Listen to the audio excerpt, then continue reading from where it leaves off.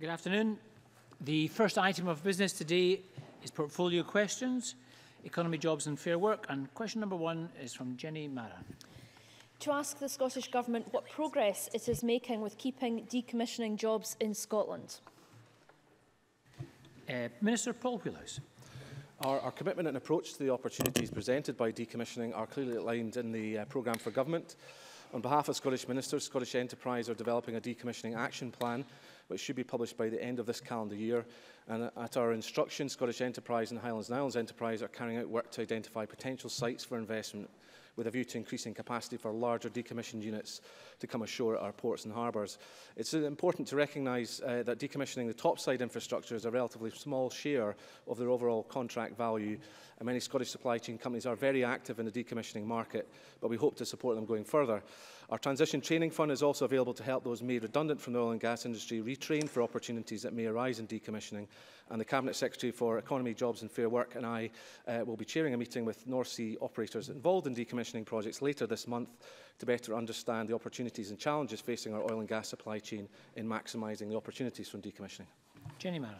I note the Minister did not give a commitment to publish the strategy before Christmas, which was what was committed to before. I want to ask him, in that action plan, will there be a high-level working group included in this strategy chaired by himself or by the Cabinet Secretary? Is the Minister satisfied with the engagement so far of Scottish Enterprise in the opportunities of decommissioning? I am not convinced, after meetings with Scottish Enterprise, that there is a sufficient number of people actually working on this full time. And will the Minister accept my invitation to Dundee to visit the Port of Dundee as a potential decommissioning site before Christmas? Minister. A number of issues there, Presiding Officer. On the role of the high-level working group, we will certainly be a strong level of ministerial engagement in this issue. The Cabinet Secretary, myself, indeed the First Minister, have all been involved in discussions around decommissioning, and I certainly give a commitment to Jenny Mara and indeed other members I know are interested in this issue in the Chamber that there will be a high level of ministerial engagement in the subject. In terms of SE's role, I think it should be recognised, and I would hope Jenny Mara will be pleased to know that according to companies who are involved in the sector, including Maersk, who have already said in response to Oil and Gas UK board meeting that the Scottish supply chain is already capturing much of the offshore decommissioning work, and indeed I'm aware that the Brentfield decommissioning work going on there, the vast majority of the work, particularly the plugging and abandonment work that's being done, is being captured by the Scottish supply chain. So there are great successes there. Perhaps they're not as visible as we'd all like them to be, and that's one aspect we need to improve to make sure that the industry is recognised for the work it's doing on decommissioning. But Scottish Enterprise have been very much active in that and are supporting a number of innovative companies in Scotland to innovate for the decommissioning market, and I've visited a number of those myself. As regards Dundee, I've also been invited to visit Dundee Harbour by Joe Fitzpatrick, but I'm more than happy to visit Dundee at some point in the near future and to meet with the member to discuss what possibilities there are to exploit decommissioning in the city of Dundee. Kenneth Gibson. Thank you, Presiding Officer. Can I ask the Minister how many people he anticipates will be employed decommissioning Hunterston B nuclear power station when it eventually closes? And how many years does he believe it will take to complete that decommissioning? Minister. Certainly this is an important question. I appreciate it's a slightly different subject from that intended by Jenny Mara, but decommissioning activity which has been undertaken in the nuclear sector does lend some skill sets which would be transferable to decommissioning more generally in the oil and gas sector. I know that there's at least one company I've spoken to who have expressed an interest in project management in that sphere. It is difficult to estimate at this point in time exact nature of the jobs that would be sustained in decommissioning Hunterston B. Experience with existing decommissioning sites in Scotland would suggest employment levels of several hundred for about 20 to 25 years. And the Scottish Government is working with Scottish Enterprise, Skills Development Scotland and other partners to help increase Scotland's skill capacity in nuclear decommissioning. We do know from work that's been undertaken in Chappellcross, where 280 workers were employed in that capacity and 200 at Hunterston A, but these are different technologies and therefore different solutions might be required for decommissioning at Hunterston B. Maurice Golden. Thank you, Presiding Officer. I refer members to my register of interest with respect to my work in the oil and gas decommissioning sector with Zero Waste Scotland, particularly producing the report Offshore Oil and Gas Decommissioning, which was launched just a little over a year ago. And I too recognise concerns from Jenny Mara over Scottish Enterprise's commitment to this area, but I would like to ask the Scottish Government if they will consider investment in an upgrade in port facilities, more likely in Nigg or Shetland, so that Scotland has the ability to decommission a platform recovered via single lift, as opposed to some of the large piece or small piece decommissioning options that are available. Minister. Thank you, Presiding Officer. Certainly, I would want to defend the role of Scottish Enterprise and indeed Highlands Isles Enterprise, who are very active in this area at this moment in time, looking to help us identify what portside investment opportunities there may be to capitalise on the funding that's available for decommissioning.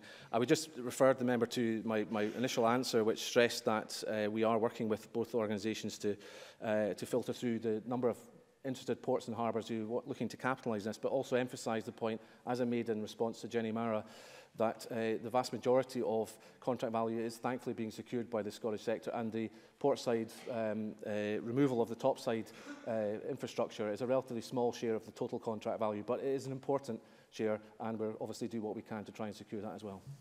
Elaine Smith. Thank you, Presiding Officer. In addition to the Transition Fund, which doesn't help workers keep their current skills up to date, will the Minister consider the possibility of establishing a job retention fund for oil workers, which could assist with refresher courses for skilled workers, which can personally cost them between £300 and £400? Minister. Well, I'd obviously be keen to hear from Elaine Smith if there are specific examples of individuals who are requiring support that we've been unable to assist through the TTF, to look at whether the criteria are working as effectively as we like. But I would emphasise that we need to be very careful in terms of making sure that we help those who are most immediately threatened by redundancy, who are actually facing redundancy, rather than those who perhaps are still within the sector, but I recognise would be looking to maybe divert their skills into other areas which might have more growth potential. But the TTF is being taken up very well now. We are seeing a high level of spend through the fund, and I believe it is having an impact to help a growing number of individuals affected by the downturn in the industry. Gillian Martin.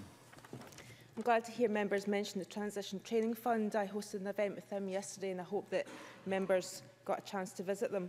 Aside from decommissioning jobs, does the Minister agree with the Oil and Gas Authority on the high remaining potential in the North Sea following a strong licensing round, and welcome the arrival of new entrants into the region? What representations will the Minister make to the UK Government ahead of the autumn statement calling on exploration and development to be incentivised? Yes, Minister. Thank you, Presiding Officer. Well, I had attended this week the Mirror UK meeting in London, where, amongst other things, I raised the contact that the Cabinet Secretary had made with Greg Hands before the reshuffle of the UK Government to emphasise the need for loan guarantees to be brought forward as soon as possible to help free up balance sheets, particularly the smaller independent operators in the North Sea, to allow them to release resource, to allow them to undertake more exploration. I am very encouraged by the high take-up of the licensing round. I think that shows a continued interest and investment in the UK continental shelf, and that is encouraging at a time when there's perhaps a tendency to be all doom and gloom about the future of the oil and gas industry. There are companies that are growing at this present moment in time in the oil and gas industry, and what we need to do is try and help individuals to access the opportunities that arise from that and transfer their skills into those productive areas. Question number 2, Elaine Smith. Thank you, and can I declare an interest as a member of Unite the Union to ask the Scottish Government what action it's taking to reduce youth unemployment? Minister Jamie Hepburn. The Scottish Government is committed to reducing 2014 levels of youth unemployment by 40% by 2021 through the actions set out in developing the Young Workforce, Scotland's youth employment strategy.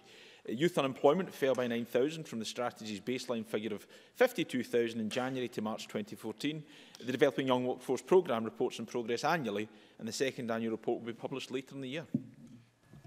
Elaine Smith.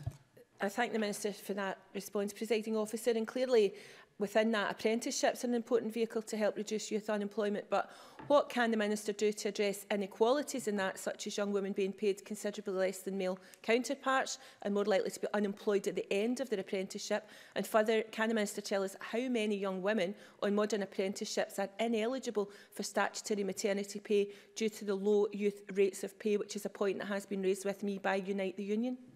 Minister Jamie Hepburn. Well, certainly, I would say in relation to the last point, I'll always be very willing to hear from any trade union about any particular concern they have and to respond to that. But and more broadly, I would certainly concur with the point that was being made inherent within Elaine Smith's question, that there is much more we need to do in relation to ensuring that women are better represented in terms of our modern apprenticeship offer. They're not alone. There are others with protected characteristics that we need to do more in relation to. That's why we tasked Skills Development Scotland with it's taking forward its Equalities Action Plan, and it's doing that right now. Jenny Gilruth. Thank you, Presiding Officer. To ask the Scottish Government what action it is taking to ensure that all local authorities work to deliver the Scottish living wage. Minister.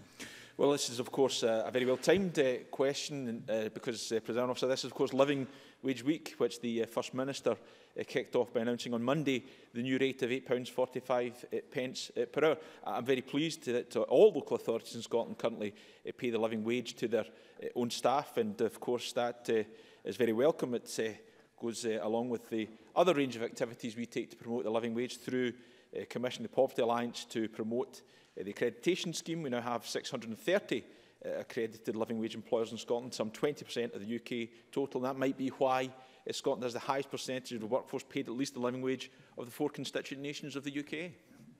Neil Findlay. The inflexible way in which Skills Development Scotland manage their grants is causing real problems for the Blackburn Local Employment Scheme in my region. Last week at question time, the First Minister said that the Cabinet Secretary would meet with me and representatives from Bless to try and resolve this issue. But since then, I have had no contact from the Cabinet Secretary. When can we make this meeting happen? As it is a matter of urgency. And all we need is some flexibility in the way in which they deal with their grants, and we could ensure that we can help yet more of the young people in that area, more than the 3,000 who've already been helped. Minister. I know this is an issue that Neil Findlay, amongst others, have taken up. Fiona Hislop, as the constituency representative, has also written to me on this matter. I understand that the Cabinet Secretary has written to Mr Findlay, and I'm sure he'll be getting back in due course. Question number 3, Graham Day. Thank you. To ask the Scottish Government how much investment Scotland has received from EU structural and investment funding and how many jobs this has supported. Cabinet Secretary Keith Brown. Scotland has received around €4.75 billion in structural funds since the policy began in 1975.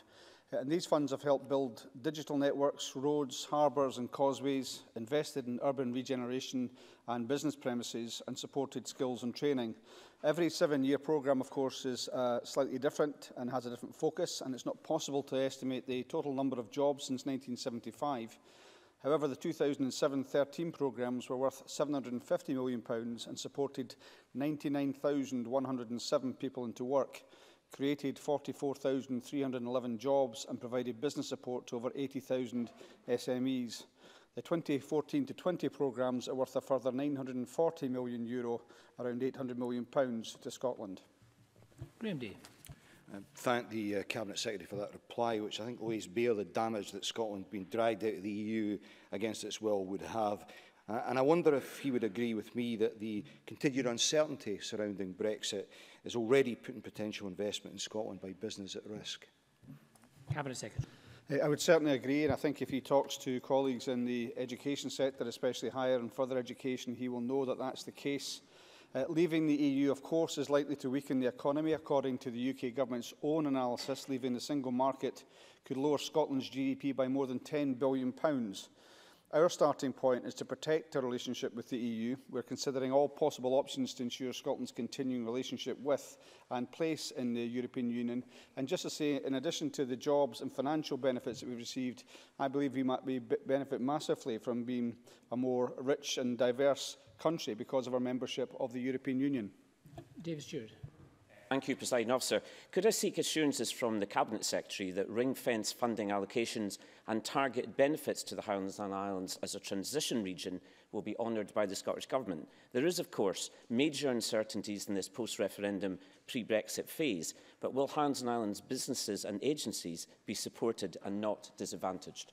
Cabinet Secretary. Of course, David Stewart will know that's exactly our aim in the Scottish Government. There have been a number of statements made already by my colleague, the Cabinet Secretary for Finance. I'm sure he will say something else specifically on this very shortly, and perhaps David Stewart would give us the benefit of waiting until that statement is made. But we share the same aim to make sure that SMEs and individuals in the Highlands are not penalised by any reduction in terms of either the ring-fenced or other European funding which may be coming to them. So we share the same aim, and I think we're making very good progress to making sure that assurance can be given. Kate Forbes. European funding has been enormously beneficial in creating jobs in the Highlands, as has been touched on, with bodies like the Highlands and Islands Enterprise particularly receiving European grants. Can the Cabinet Secretary assure my constituents that Highlands and Islands Enterprise will continue to be supported for the work it does in creating jobs and economic growth in the Highlands? Cabinet Secretary.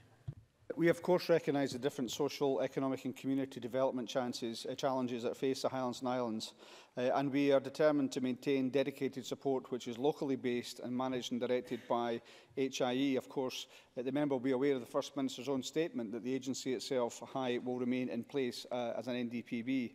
The Scottish Government believes that future budget provisions, of course, will be sufficient to meet Highlands and Islands Enterprise funding needs, as well as allowing it to meet its obligations and, of course, to maintain the capacity to support key sectors.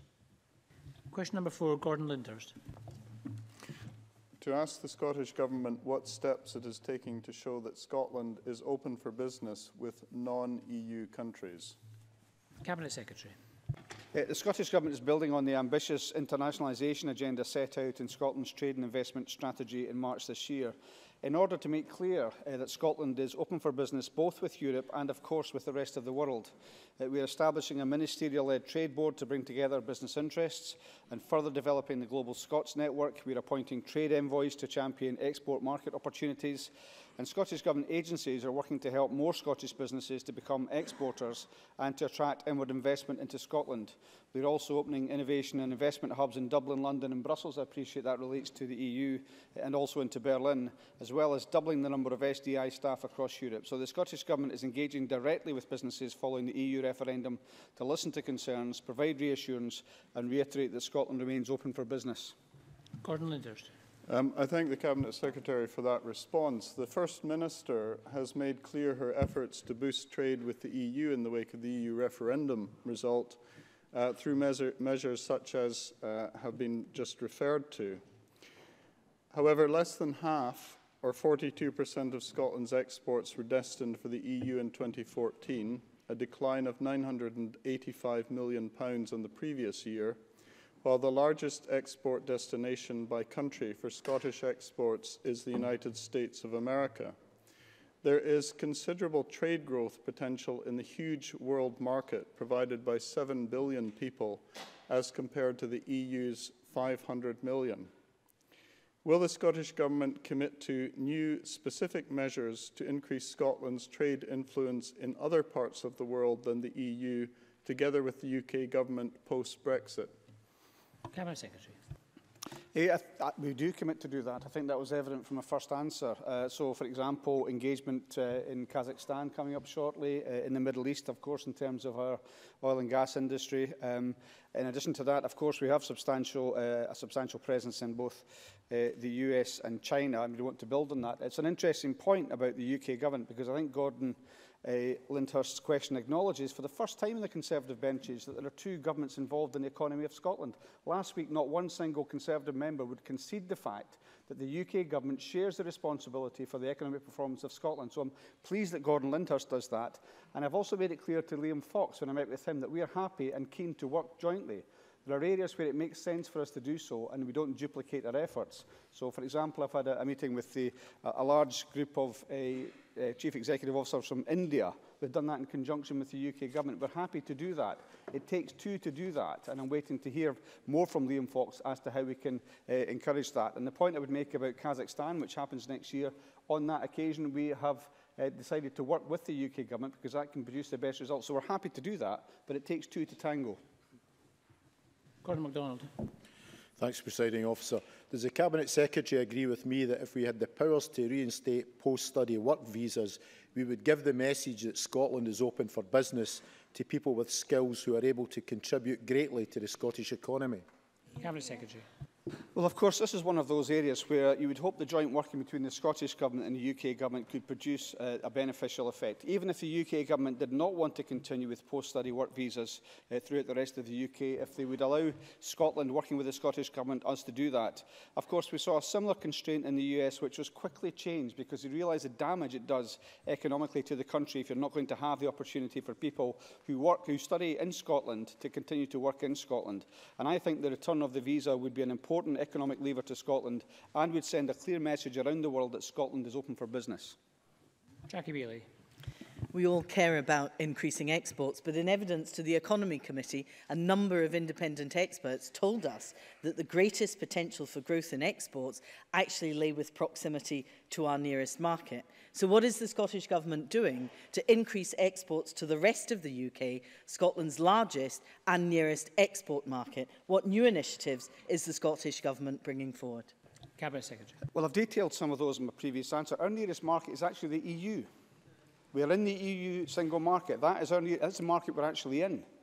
So I think if you acknowledge that fact, if you can do a bit of work on this, I would suggest, Presiding Officer, for Jackie Bailey, this is the market we're in, and we're trying to defend our position in this market. Unfortunately, what we've got in the case of the Labour Party, Scottish Labour, is trying to provide political cover for their friends in Better Together and the Brexiteers by trying to talk up that aspect. But from my point of view, what I am keen to do, of course, is to increase the activity and the trade we have with the rest of the UK and to increase the activity we have in the EU. And as a last answer to the last question just highlighted, around the world as well, I don't see that those things should conflict with each other. We should all be supporting all three of those aims. Apologies to members whose questions I couldn't take. We turn to Finance and the Constitution. Question number 1, Stuart McMillan. Thank you, Presiding Officer. To ask the Scottish Government when it last met the Treasury and what matters were discussed. Cabinet Secretary Derek Mackay. Last met the Chief Secretary to the Treasury at the Finance Ministers' quadrilateral meeting on the 24th of October. We discussed the prospects for the Chancellor's autumn statement and areas of common interest in relation to the economy, public finances and Brexit. I will shortly write to the Finance Committee to provide further details on the key points of the meeting. I used the opportunity to once again call on the UK Government to end austerity and address the economic uncertainty following the EU referendum. At the meeting, the Chief Secretary confirmed HMT agreement to approve the Scottish Government's request for AMI cover for the Scottish Growth Scheme and to increase the budget exchange limit for financial transactions to 15%.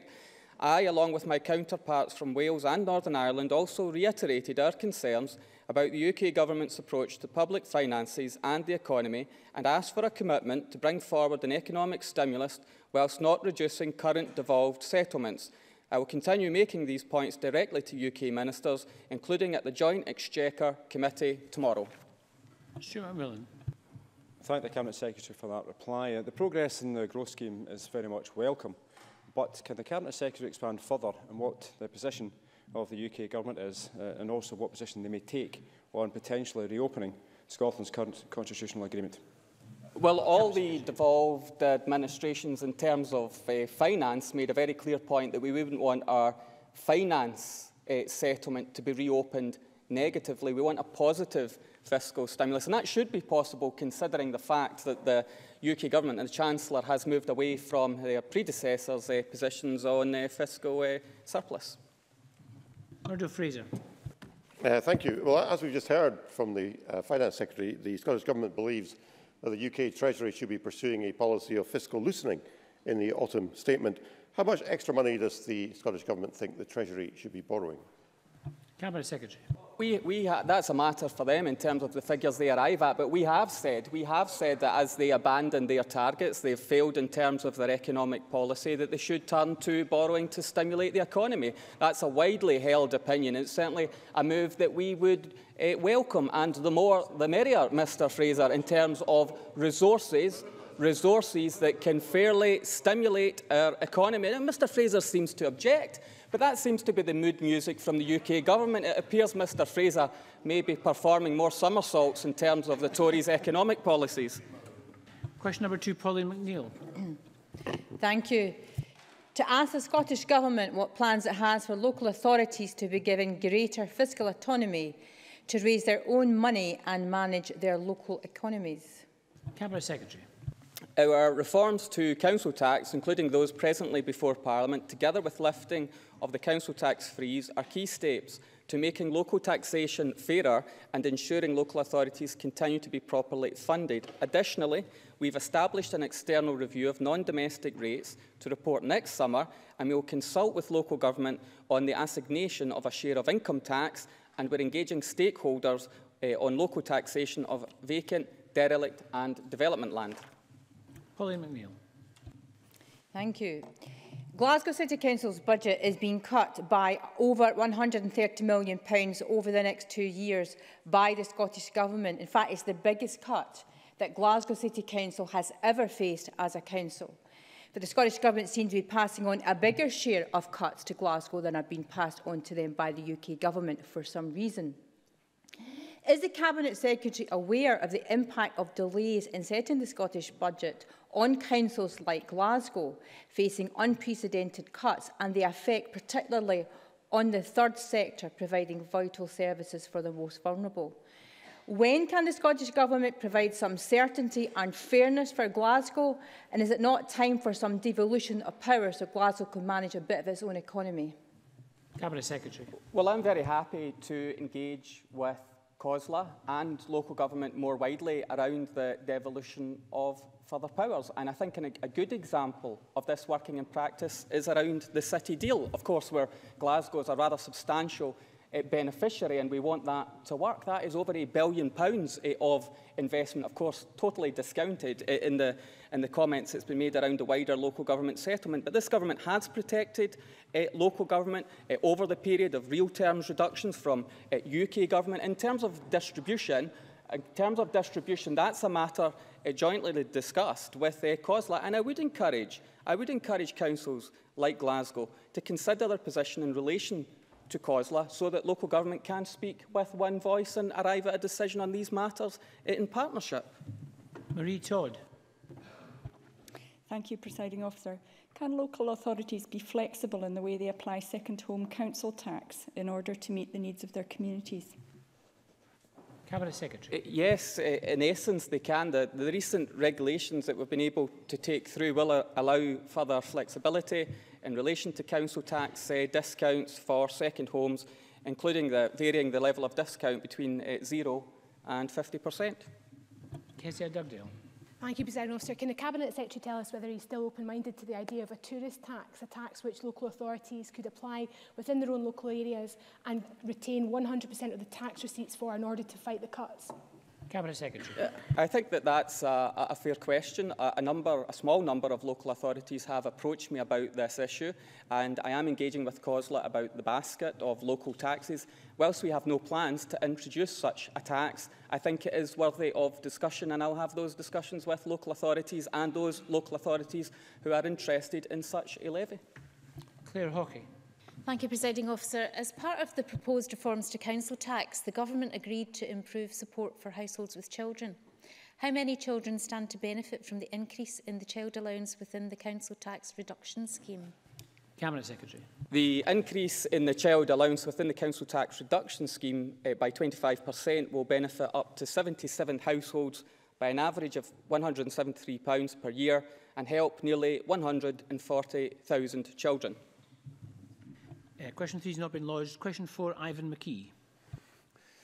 To ask the Scottish Government how it ensures that its procurement process policy delivers best value. Cabinet Secretary.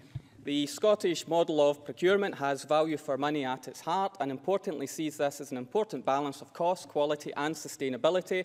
The need to achieve that balance informs our approach to procurement and is increasingly being recognised internationally as an exemplar of good practice. Ivan McKee. Thank the Cabinet Secretary for that answer. The Scottish Baby Box is a fantastic initiative. It involves a spend of approximately £6 million per year and therefore also offers a potential additional benefit of creating jobs in manufacturing and supply. Totspots in my constituency is one such business looking forward to tendering to manufacture nappies for the Baby Box, thus creating jobs in a deprived area of Glasgow. Can the Cabinet Secretary assure me that every effort will be made to ensure companies like Totspots and others will have an opportunity to play a role in this excellent initiative, creating jobs in Scotland in the process? Cabinet Secretary. Presiding Officer, I'm not about to award contracts through oral parliamentary questions, but I can say the short answer is yes, insofar as procurement rules will allow, and of course there are many potential advantages to the Baby Box, including in its procurement. James Kelly. Thank you. I'm sure the Cabinet Secretary would agree with me that procurement policy should be used to improve the rights of workers.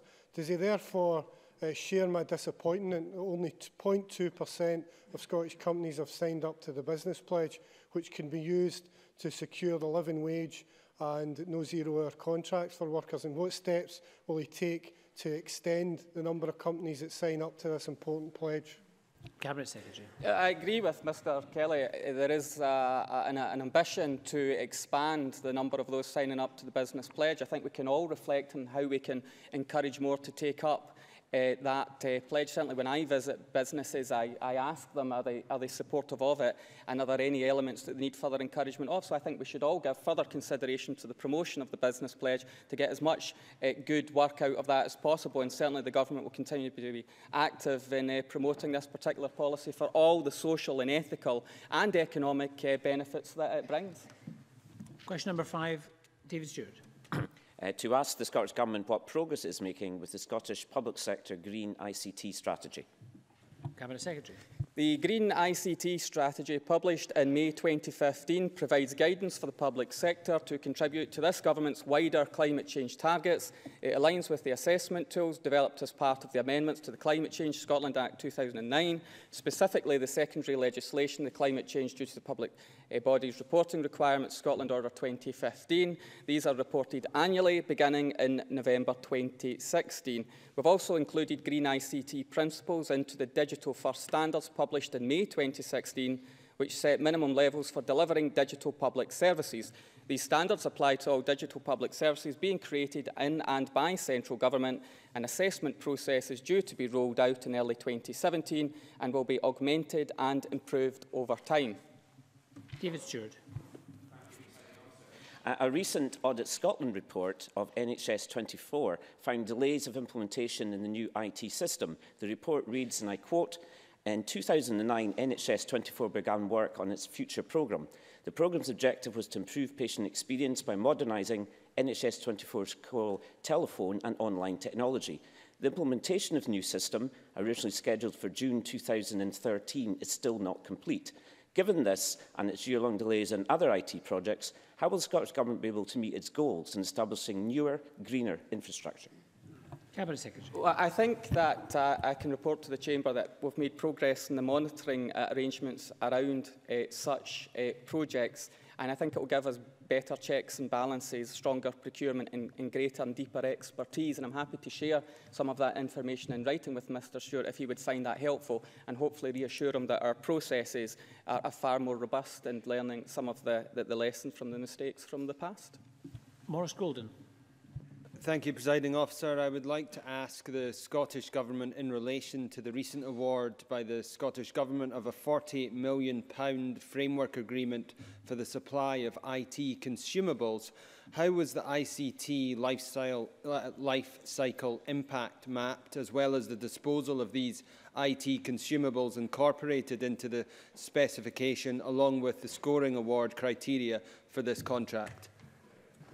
Well, can I thank Mr Golden for that question? Quite genuinely, a very comprehensive question which truly deserves a comprehensive answer, which I'm happy to do in writing. Number 6, Colin Beattie.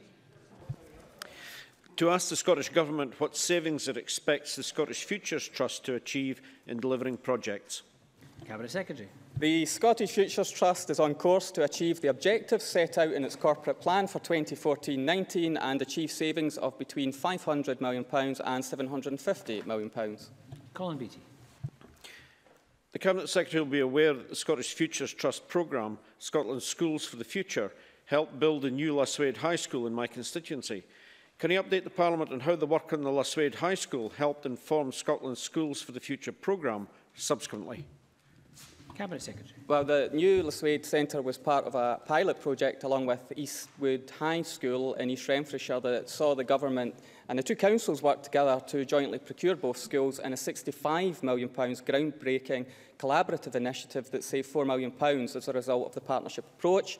This was the first time that two Scottish councils came together to procure two new schools. The initiative has proved successful, with the collaborative model being used by other local authorities to achieve benefits and savings across the programme, and it's that kind of working that will inform the Onward programme. Question number 7, Richard Lyle. Thank you, Presiding Officer. To ask the Scottish Government whether the prompt payment of bills relating to its public contracts has been sustained. Cabinet Secretary. The Scottish Government remains committed to helping businesses by paying invoices early and aspires to pay all undisputed supplier invoices within 10 working days. The Scottish Government purchases some goods and services using the Electronic Purchasing Card, EPC, and payment performance is measured by taking into account both EPC and invoice transactions. For the first 6 months of the current financial year, i.e. from April to September 2016, the Scottish Government and bodies sharing its financial systems have paid 98.8% of all transactions within 10 working days. Richard Lyle. Can I thank the Cabinet Secretary for that answer, impressive answer. I welcome the Government's performance on swift payment of bills. Can the Cabinet Secretary update the Parliament on project bank accounts and whether they will be used to support businesses in the construction sector? Cabinet Secretary. Thank Mr Lyle for saying that was an impressive answer. I think it was short and to the point, but gives a very impressive figure of compliance in achieving those payment targets. But in terms of project bank accounts, following the successful completion of the trial programme recommended by the Review of Scottish Public Sector Procurement and Construction, the Scottish Government has published guidance on the implementation of project bank accounts, PBAs, in construction contracts. And I would encourage their use because I think it is important for subcontractors and the supply chain. Question number 8, Edward Mountain. Thank you, Presiding Officer. To ask the Scottish Government what assessment it has made on the link between taxation policy and small business insolvencies in Scotland. Cabinet Secretary. The Scottish Government recognises the importance of small and medium-sized businesses to our economic prosperity. As part of our overall approach, we're committed to using the tax powers devolved to the Scottish Parliament to support sustained economic growth. Our small business bonus scheme is, for example, removing or reducing business rates for more than 100,000 premises this year, and we have committed to expand the scheme so that it lifts 100,000 properties out of rates altogether. Edward Mountain. The Minister will be aware of recent insolvency service statistics showing that since the financial crisis hit in 2008, the number of corporate liquidations in Scotland has increased by 21.5%, while falling by 23.1% in England and Wales. Can the Minister please explain the disparity to the Chamber, and can the Minister also explain why the Government's plans to tax businesses an extra £262 million in business rates will help reverse this trend? Cabinet Secretary. Well, I'm happy to check the figures on liquidations and insolvencies because that picture painted is not necessarily the figures I have in terms of corporate insolvencies, and we can't break it down into small businesses, which was the premise of Mr Mountain's question. So I'm happy to probe that point further. But on the wider point on business rates, we do have the most competitive package of business rates reliefs on these islands, and I want to sustain that as Finance Secretary of this country. We have the Ken Barclay review, we have matched the poundage, and I would simply point out that the number of small and medium-sized enterprises in Scotland has grown from 148,000 in 2010 to an impressive 163,000 in 2015. Ash Denham. Can the Cabinet Secretary advise on what steps are being taken to give Scottish businesses a competitive advantage over counterparts in other parts of the UK? Cabinet Secretary. Well, I'd again refer to the small business bonus, and here's the words of the SFB, the Federation of Small Businesses, who say that the small business bonus continues to give the small the most Scottish small firms a competitive advantage over counterparts in other parts of the UK. So I think it shows how valued small business bonus is and why it should continue. Question number 9, Claire Adamson. Thank you, Presiding Officer. To ask the Scottish Government what progress has been made in the continuity of EU funding in light of Brexit. Cabinet Secretary. EU funding benefits Scotland significantly, supporting jobs, delivering infrastructure, sustaining rural communities, providing valuable support for the farming and fishing industries and delivering research funding for universities. I've personally met with the Chief Secretary to the Treasury on 2 occasions since the Brexit vote, and I've written to him to make clear that the Scottish Government's view on the insufficiency of the original EU funding guarantees that were provided by HM Treasury in August 2016. The UK Government has recently revised its position on EU funding guarantees to cover in full the payment of all EU funding contracts for structural funds, fisheries and farming projects that are entered into before the UK proposes to leave the EU, even if the payments extend beyond the Brexit date. I am pleased to confirm today that, having considered the detail of the UK Government guarantees, that I will be passing on these guarantees in full to Scottish stakeholders to provide stability and certainty for these key sectors of the Scottish economy. Claire Adamson. Thank you. The University of Edinburgh's Principal, Sir Timothy O'Shea, addressed the Scottish Affairs Committee on the 24th of October, warning that Brexit might have a catastrophic consequence on higher education in the UK, emphasising that 1/3 of the university's research outputs are done in collaboration with other EU countries. What reassurance, if any, is the Cabinet Secretary able to give the science sector on future funding and future access to Horizon 2020 fund? Cabinet Secretary.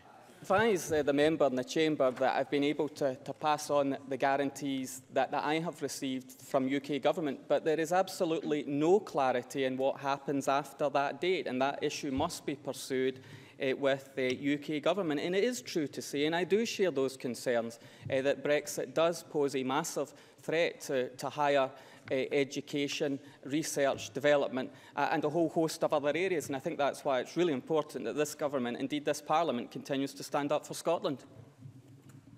Thank you. That brings us to an end of portfolio questions. Just take a few seconds to change seats.